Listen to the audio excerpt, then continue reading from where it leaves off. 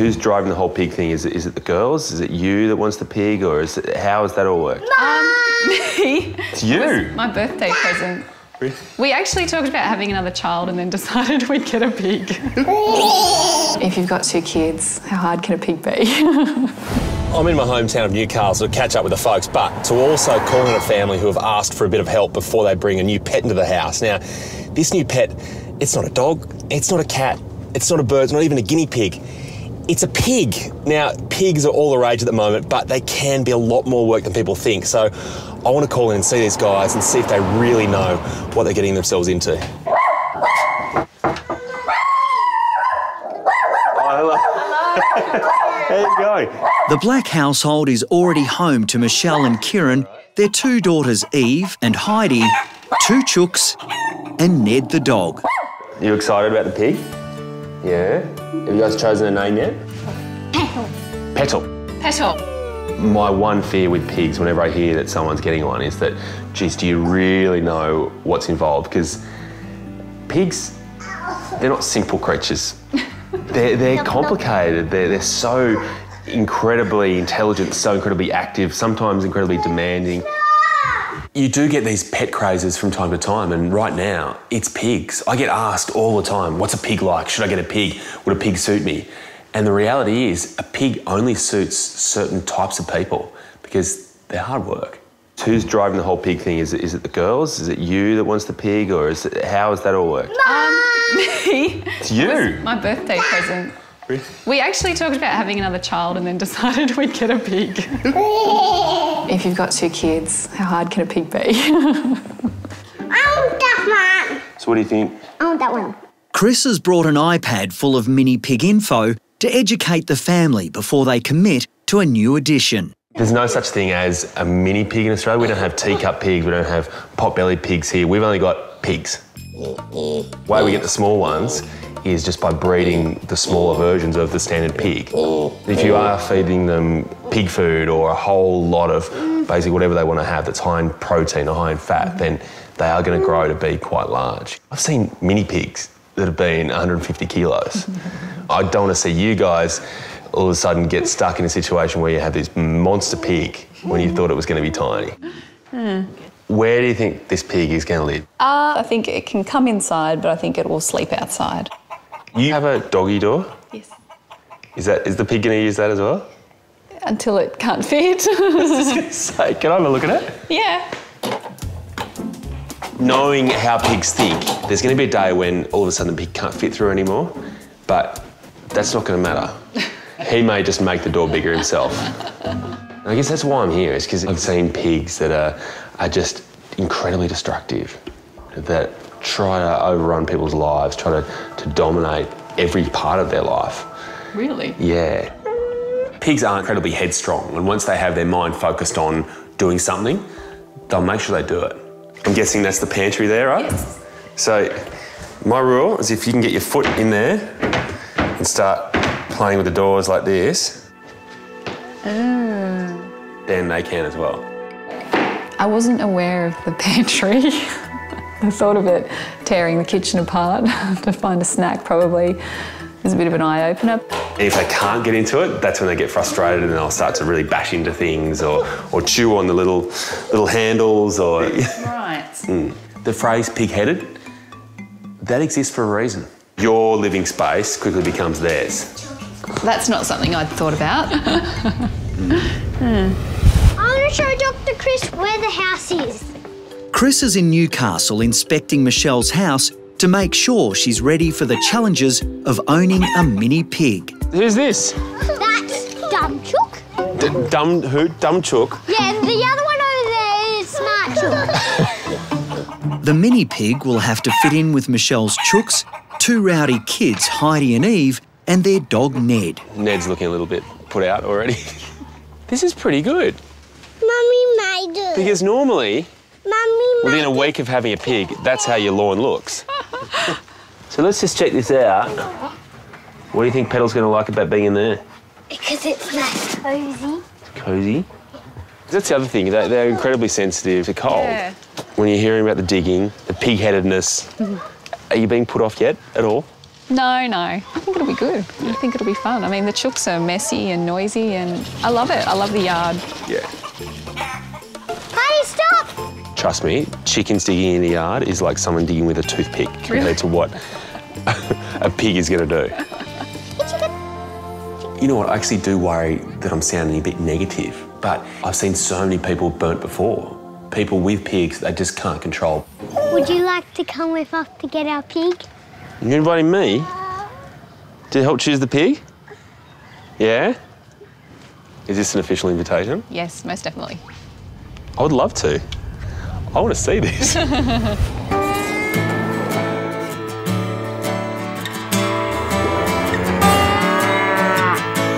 Hello, how are you? Nice to meet you, Crystal. Hi, Crystal. Hi, Michelle. Michelle, nice to meet you. And this is Eve. Hello, Eve. Very shy, aren't you? The day has come for Michelle, Heidi and Eve to select their new mini pig. So how many do we have to choose from? You've got 6 to choose from. 6, huh? They've asked Chris to provide some expert guidance. A wrong decision could cause chaos for this family. Oh my God, they're so cute. I want to pat Piggy. Well, do the piggies want to be patted? That's the They thing. will run away. I don't blame them.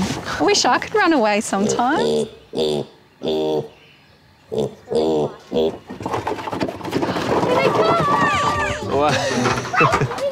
I think the one next to that white one.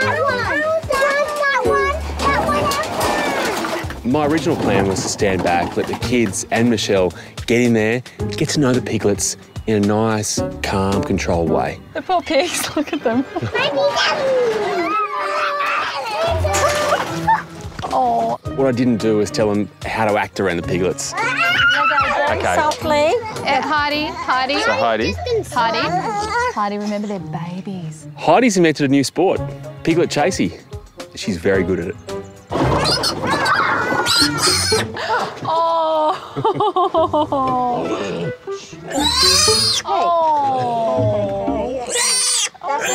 We're definitely not getting that one. That was too loud. When I first met you guys, I thought the same thing. The family's pig selection has so far proven disastrous, so Chris will need to intervene. It's a hard decision, right? But it's an important one. Is the little brown one there, is that pretty quiet? That one? Very quiet. You want to nurse the brown one? Yes. The great thing about these moments is discovering who chooses who. Do the kids choose a piglet, Be very gentle because she's just a baby. or does the piglet find the kids? Oh, hello. Do you think she'll be happy with us? Have you noticed how quiet she is right now? The piggies love me. Do they love you? He's loving. Yeah, I think I fell in love. Oh, Who needs another baby? She seems very gentle. I think that's a good match because I think she's got the personality to get away in her quiet area when she needs to, away from the kids. Can you sense what's happening here? You're about to go home with these guys. And I want to know how you feel about that. Relax. He's talking to a pig. Yeah, I'm talking to a pig.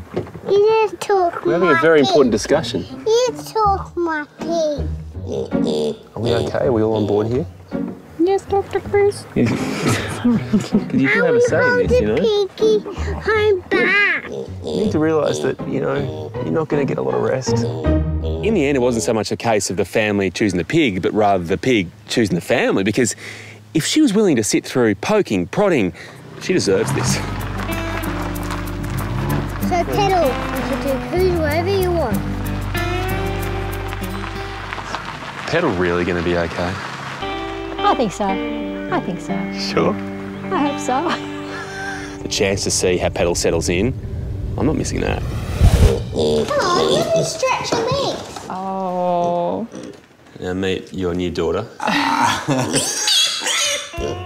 Petal has now arrived at her new home and is meeting Michelle's husband Kieran and Ned the dog. Ned sees this as being his home, his family, and all of a sudden something's just arrived that he doesn't know. So just remember, when you give Petal some attention, make sure you give Ned some attention first. And that way he'll know that, hey, he's still important. What I think is probably the best plan now, I think we get Ned outside to give Petal a little bit of space. Yep. Sorry, Ned. It's not a sign of things to come. Don't take it personally.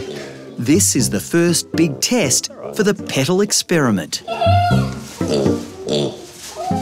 Ned is not happy. The little pig is already causing disharmony amongst the menagerie. Ned's finding this a little bit hard to handle. It's those little things that can really trip you up. And in Petal's case, it was the floorboards.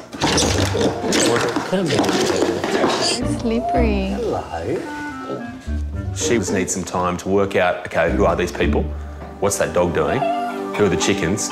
And where am I? Little by little, Petal is becoming more familiar with her new home. Perhaps too familiar. We talked about the pantry and Not in the pantry. 5 minutes in. Look who found the pantry. Out. Even though she's young, that nose of hers, it still works. She sniffed out the food and she went straight there. Petal's had a huge first day. Pigs her age do like to be somewhere nice and dark and quiet and feel like they're hidden. Now she faces her ultimate test, her first night in her new home. Would you like to say good night? Good night, Petal. The great unknown right now is whether I get a phone call tonight. You look at Michelle though, she's raised Heidi, she's raised Eve. She shouldn't be flustered. But a pig, first night at home, could do anything. Enjoy the peace and quiet, Petal.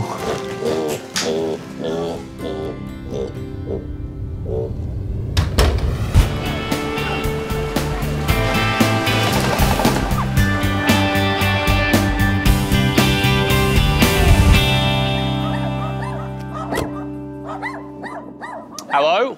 Who's that? Good morning.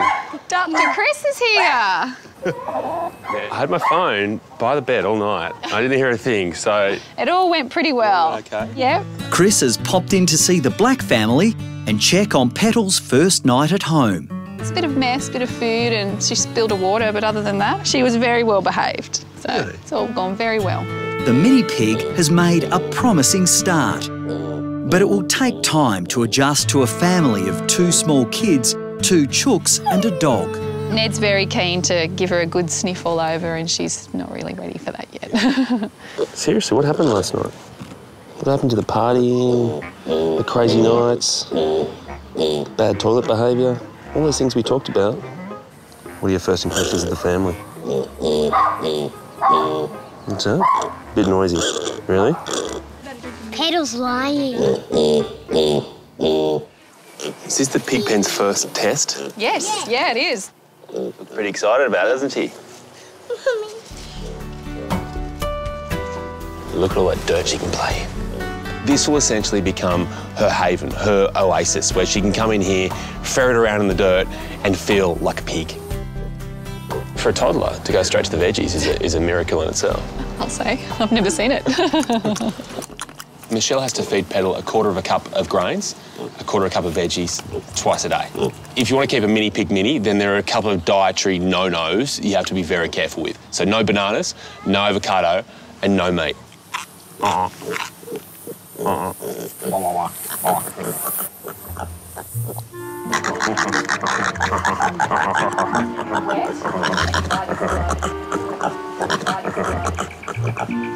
They're weirdly bonding, aren't they? Dr. Chris, it's Petal's bath time! Okay, all right. Playtime's over, Petal. Ready? Petal, he's having a bath. Gentle, gentle. It's just like a little pat, but with a sponge. Isn't that great, Petal? No pig likes to be clean. There's a lot of adjustments needed, but Chris is still concerned about the relationship between Petal and Ned. Looks like Petal's going to make the first move.